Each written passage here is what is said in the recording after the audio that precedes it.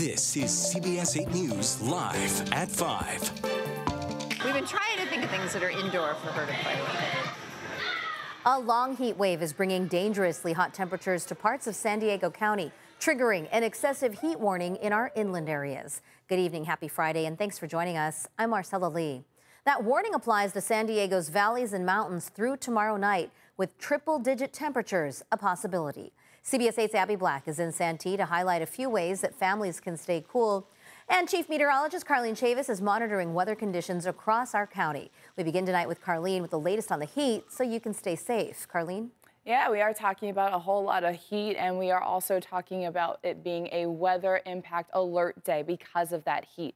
When we take a look at the latest when it comes to the details with that inland heat, we've been experiencing it across the desert. That's where we have the prolonged heat wave, but it's only going to be through tomorrow for the inland valleys as well as for the mountains. Key time frame about 10 a.m. to 5 p.m. That's when you should limit your outdoor activity, as well as just keeping in mind any strenuous outdoor activities like going hiking. Not really a good time to do that around that key time frame, because that's also when we start to get the most intense sun rays, and we have the UV index at an extreme. So it's hot highs, and we're telling you stay nice and hydrated, as well as being indoors where there's a room that has AC, and limiting those outdoor activities. Highs for today did hit triple digits. We had 103 for Julian, 109 for Campo. We also had some record heat, as well as some all-time record heat that was broken in Southern California. So we'll get to those details coming up. Marcella.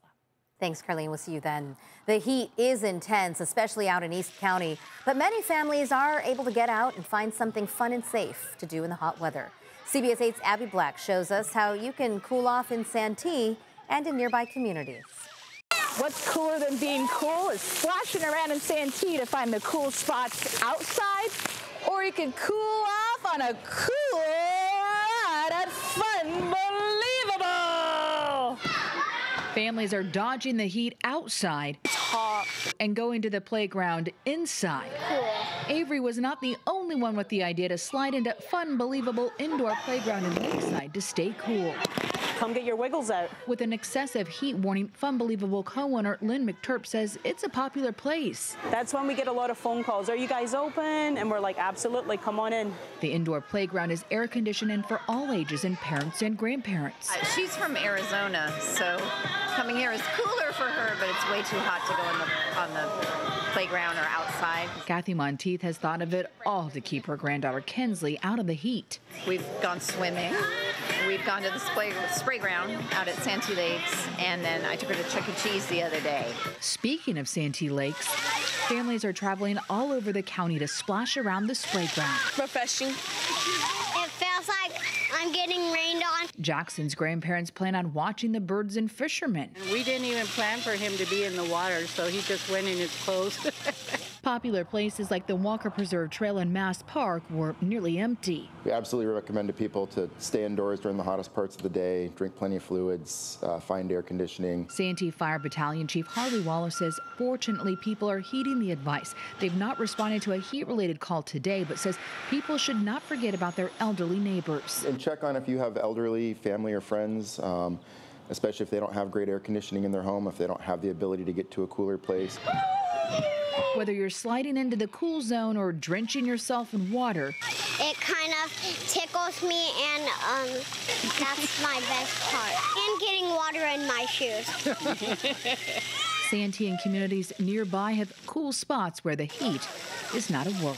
Again! In Santee, Abby Black, CBS 8.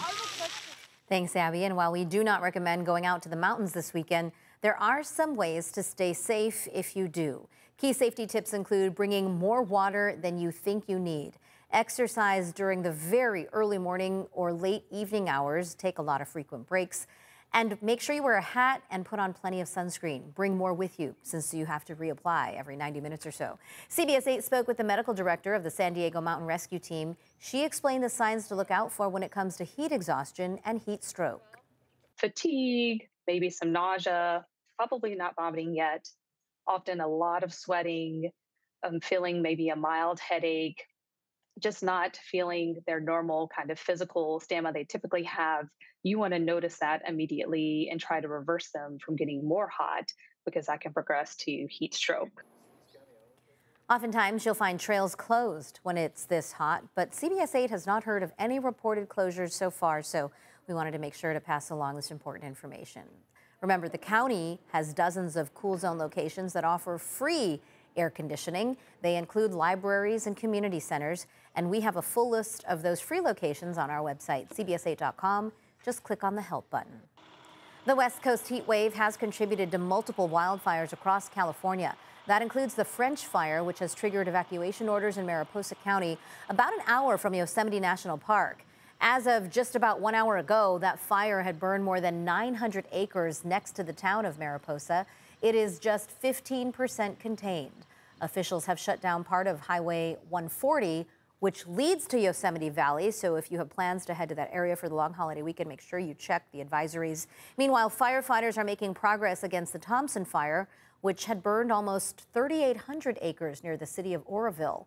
Containment grew overnight from 29% to 46%, which is great news. Authorities have since lifted some mandatory evacuation orders for people affected by that blaze. There is encouraging news here at home. Crews are gaining ground against the McCain fire, bringing it to 87% containment. Since Monday, it has burned close to 1,600 acres in Far East County. For the very latest weather conditions and alerts on the go, just download our free CBS 8 app from Google Play or the Apple App Store.